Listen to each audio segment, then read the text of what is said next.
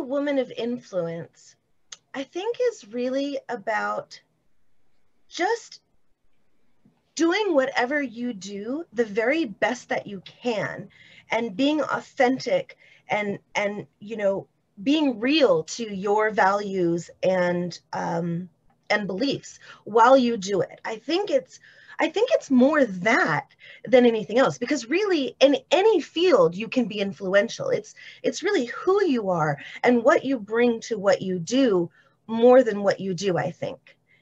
An author is influential because when you write something, you have the opportunity that you are literally whispering directly into the brain of your reader. They don't have to argue with you.